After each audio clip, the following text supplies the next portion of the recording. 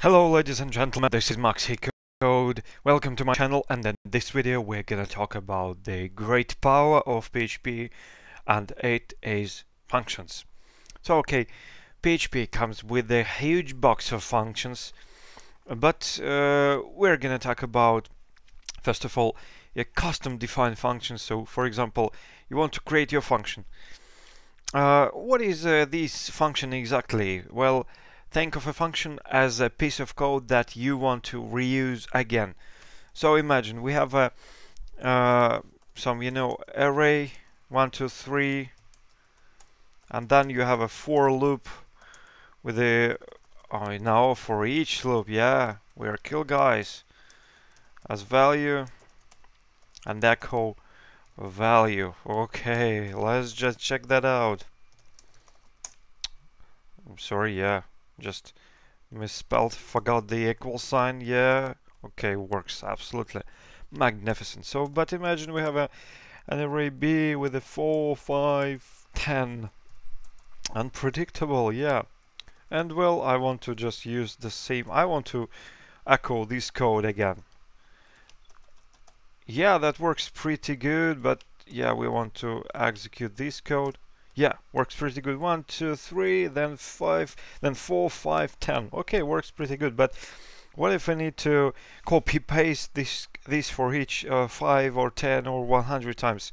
Well, it's not a good practice, because if you need to update, because for example I want to add a new line here, and I want to add a new line here too. So I need to add I need to change logic, I need to change my code in 2 lines, and this is just a simple example.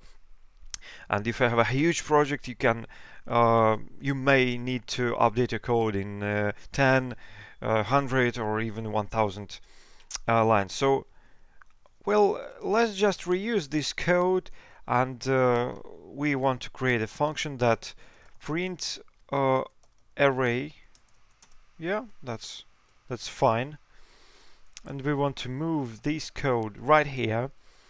So our function is gonna print an array, and we want to accept this variable a, because in this function we want to know what array we are gonna loop through. And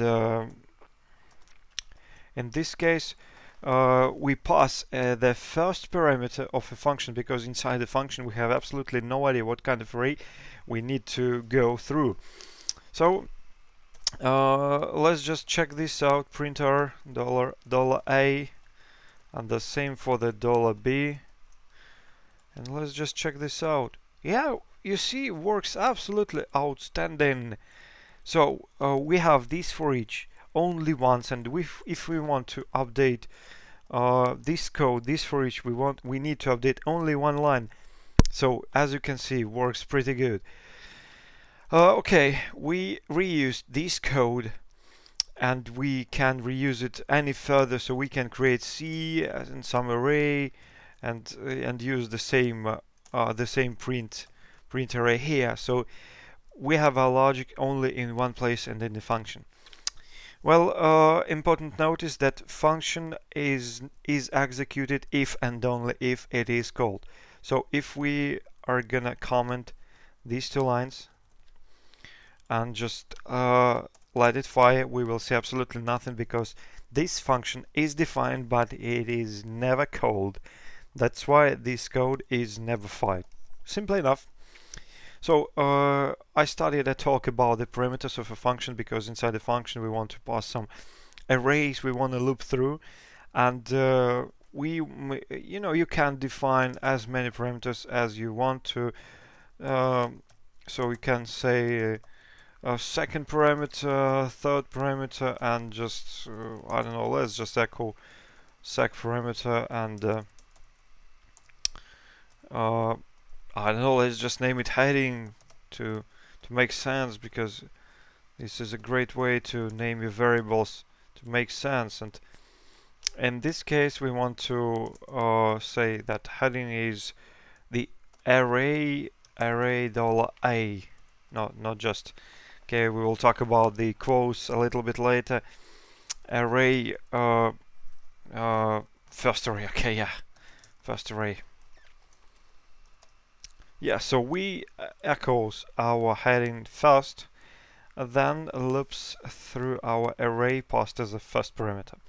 So you can define as many parameters as you want, $q, $q2, and many more. So okay, but you also can have a default value for this parameter, and I want to say some array. What does that exactly mean? If this second parameter, in our case second parameter, is not passed, we will use this default value. So okay, imagine we forgot, or maybe just don't want to pass a heading when we loop through the second array. So okay, in this case, first call of a printr function, we passed a heading first array, and the second, if we fire it second time with a $b array and we pass no heading, we will use this one, some array. Okay, it is here. So you're not allowed to, to lose some must-have function parameters, and let's just check this out. Too few arguments, as you can see, PHP fatal error, too few arguments to function print are null passed, and at least one expected. So at least one expected. And so you can omit the default parameters, and you must pass the must-have parameters which have no default values. So in PHP you must place all your parameters that have their default values at the end. So you're not allowed to do like this. So this is not allowed, not allowed. So this is not allowed, and this is not going to work. But if you specify some default, this is cool. So this is going to work. So you can do it, but you cannot do this. So put all your parameters that required default some default value at the end of your function. So okay, this is basically the main idea of a function.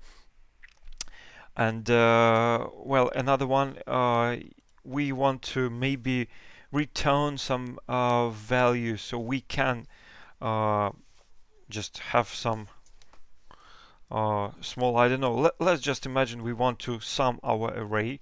So array, yeah, you may say that PHP has a built-in function for summing array, but okay, just for an example, sum array, and we want to say sum equals null, and we for each array as item, and just say sum, just add an item to that. And now we want to return sum from this function. So this function, it just echoes absolutely nothing. It just sums these all items from this array and returns a sum. So let's just check this out. Let's just comment these things out and say echo sum array and pass an a. And let's just see this. Yeah, this is 6 because 1 plus 2 plus 3 is 6. So this is the main idea, that we have a function that is going to return some value, based on some I don't know, logic calculations right here. And one more time, this array sum function is just a simple example. And if we talk about PHP, just maybe moving forward, PHP has a function array sum, and you can we will probably use it later, but for now this is just a simple example. And if you really need to, again, sum your array, just use the array sum. So use this function and treat this code just an example. So well, okay, and next, I just want to show you some absolutely small built-in functions in PHP. I told you that PHP comes with a huge box of built-in functions, and in this video we're gonna maybe cover only a few of them. So what if we want to see how many elements we have? So we can see that 3 elements. So this is basically the amount of the elements in this array. So we can say, okay, we have only 4 elements right here, or maybe a little bit more elements, 7 elements. Okay, perfect. And well, just another example of this is a hello world string, and we wanna see that what is the length of this stuff. Yeah, it's 13 characters. Yeah, it's a little bit tricky with the strlen because PHP has a built-in multi-byte strlen, but I don't want to overwhelm you at the current stage, and we will talk about it a little bit later. Just for now, so I showed you built-in functions. I showed you how to create your custom function, how to pass parameters, how to pass some default parameters, how to assign default values to some parameters, how to return some stuff from your function. And well, this is very important because functions are really used to reuse your code, and in my opinion it's one of the most important parts in almost every programming language, and PHP in particular. So make sure you got the point from this video, and if you have any questions, please ask them in the comments below. Thank you for watching, and don't forget to subscribe to my channel, and I'll see you in the next video.